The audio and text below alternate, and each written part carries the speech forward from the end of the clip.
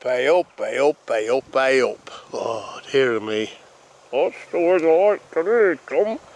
Well, it's what you call invigorating. A lot cooler, bit of a breeze, but it's very nice. I like it, it's very, very nice. And you look at over there, see, look, they've got their old oats in, eh? Got their oats in, so the farmer will be happy. I don't know whether he'll be happy about the weight of grain he got off, because it's fairly likely not all that good this year after the dry spell. Anyway, they have to put up with what they have to put up with. I've just seen a tractor going past as well, and he used to go to a local farm, and he used to be growing all sorts of green crops, cabbage, things like that, what needed to keep the weed down. And just seeing the old tractor go past now with a sprayer on the back just reminds me of when I was a lad many moons ago. And he'll just go and he'll do a full field in a day or in a few hours, where it used to be they used to bus in people from local towns, and they used to hoe all the things up, walking up and down these fields day after day, week after week, to keep the weeds down.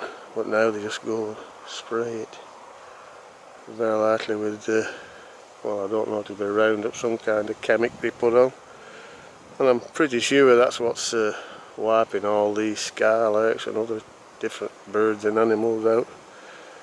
And how could they afford in them days to pay all these workers? But now they just have one tractor. I suppose the tractor and the sprayer and the spray cost more than what the labour did, but it used to be in the good old days. Anyway, that's the way life's going. Killing everything off, aren't we? I used to get to go and used to be deafened by skylarks.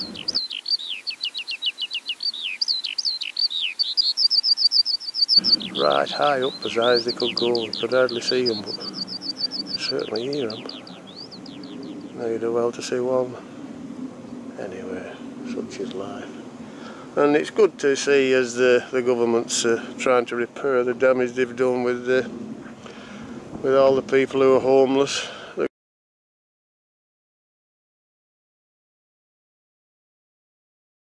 going to throw some money at it instead of all them cutbacks what they did in the first place. They wouldn't need to throw money at it, there wouldn't be as many homeless. Only doubled since 2010, so they say. Terrible. And they're proud of what they've done, I suppose, this government. Such is life. Anyway, I've got to go and get my walk done in this lovely, fresh morning. Oh, you know, it must be marvellous to invent something or find something new in this world, you know. Be the first one to do it, because I thought I had the other day. I thought, you know that saying, you have to talk to your plants,